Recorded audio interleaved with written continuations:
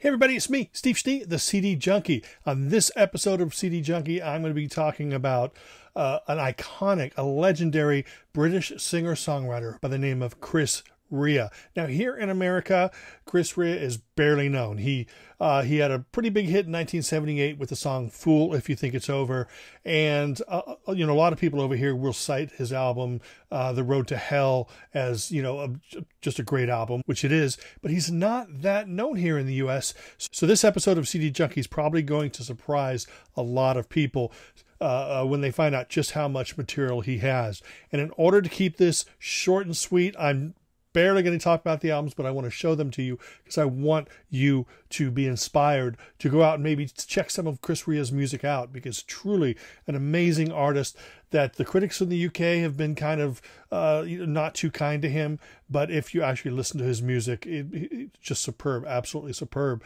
Now, I'd like to start these episodes out by telling you how I got into the artist, and that's basically "Fool If You Think It's Over." I thought that was a great song, so I went out and I bought the debut album, which is called "Whatever Happened to Benny Santini." Now, who is Benny Santini? Benny Santini is the name that his label wanted to give him to make him sound maybe more commercial or whatever, but he stuck with CHRIS Rea. But this is the album with "Fool If You Think It's Over." And this came out in 1978. Now, CHRIS Rea has had loads of great songs, songs that are full of life and joy and melody and hooks and beauty and charm. But he's not your standard artist. His music is based around a lot of his influences like blues and pop and jazz and so much more.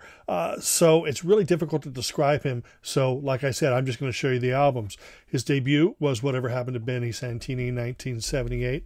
Then Deltics was his second album, came out in 1979. Now, this is an album that I always used to see in the LP bins, and this is probably the second CHRIS Rea album I bought, which is actually his third one, called "Tennis." It's a very, very familiar cover to a lot of us American people who used to troll the record stores back in the day, because not all of this got released in the U.S., so sometimes it was a little difficult to find. CHRIS Rea came out in 1982. Water Sign, another great album, came out in 1983. 1984 came Wired to the Moon. 1985, Shamrock Diaries. Now, this was one of the albums that has been reissued in a deluxe edition, so it's a whole bonus disc of great material. Definitely worth tracking down. Another album in that series is On the Beach. This album came out in 1986. Dancing with Strangers came out in 1987. This is another one of those deluxe editions. Now, in 1988, he released an album called "New Light Through Old Windows," which is also called The Best Of. Basically, he went in and re-recorded some of his material and brought it up to date with his then current sound, because he's an artist that keeps evolving. He doesn't stay in one place, always adds new influences.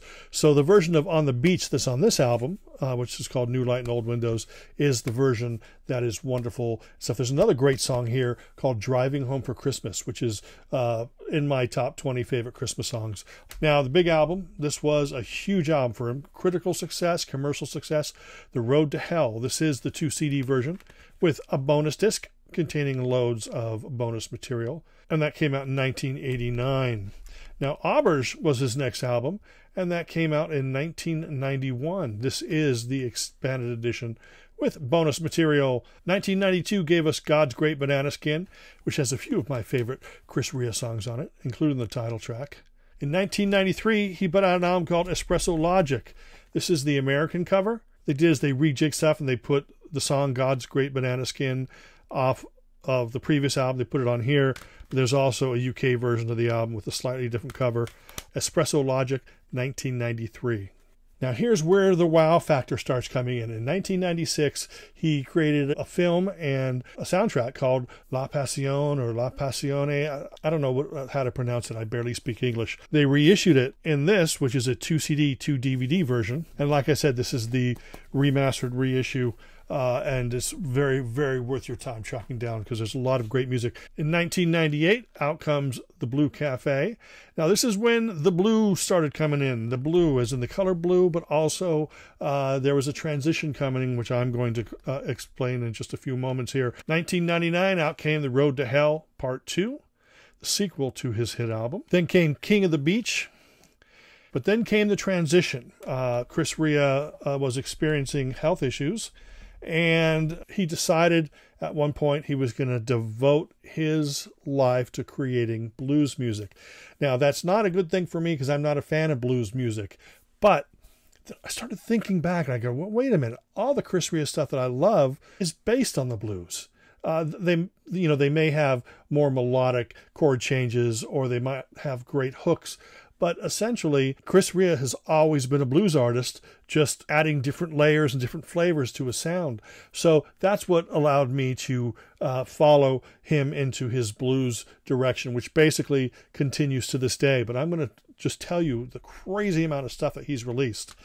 This album here, called Dancing Down the Stony Road, came out in 2002, but then shortly thereafter, they reissued it as Stony Road. There's some slight changes. This, I think, has a few extra enhanced videos, but these are basically the same album, just slightly different album titles. Then came the album Blue Street, 5 guitars. It's his painting, so it's his music and his painting, so he's revealing a lot more of himself through these recordings.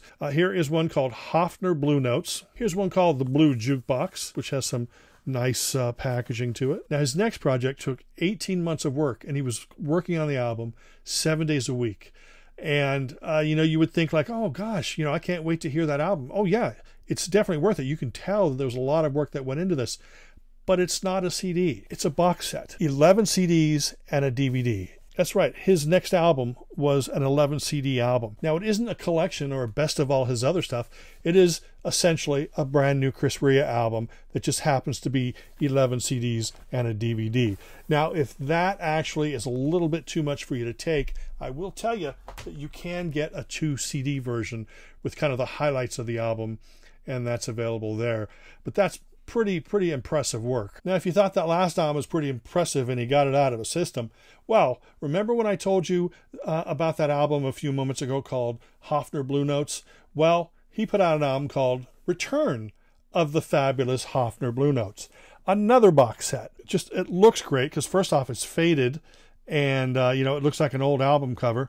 But this is 2 10-inch singles and 3 CDs. There is the 3 CDs there and one of the 10-inch singles. Here's a picture right here of what you get inside there, and that's the Return of the Fabulous Hofner Blue Notes. That came out in 2008. But he wasn't done giving his fans their money's worth. Out comes Santo Spirito Blues. This not only includes the Santo Spirito Blues album on CD, it also contains the DVD of a movie called Bullfighting plus the soundtrack, and a DVD of a film called Santo Spirito and the soundtrack.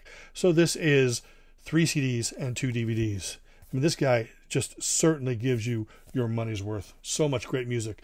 So what do you think he came out with next? Yeah, that's right. He finally put out 1 CD release called Road Songs for Lovers, which is fantastic. Absolutely, it really is. At the end of 2020, out came a 3 CD box set called Era 1. And this basically is a bunch of singles, album tracks, non-album tracks, remixes from his early period. And that's 3 CDs. It's so jam-packed full of great stuff. And that is it. That's up to date. I'm sure that I'm missing a bunch of stuff. I'm sure Chris Rea fans will probably say, oh, you don't have this, you don't have that. But I've been collecting his stuff for years, and, we're always going to fall behind. Now, there's a bunch of best ofs he has out, too. This very best of here, and this has a track or 2 that I don't have anywhere else. Same with Still So Far to Go. This 2 CD set has 2 songs that are not included on any other release. Anyway, I appreciate you sitting there and allowing me to talk about Chris Rea. I hope it inspires you to maybe check out his music. It's really fantastic. But remember to like, comment, share, subscribe, and to ring that bell for future notifications. And until the next time, remember me. I'm Steve Schnee, the CD Junkie.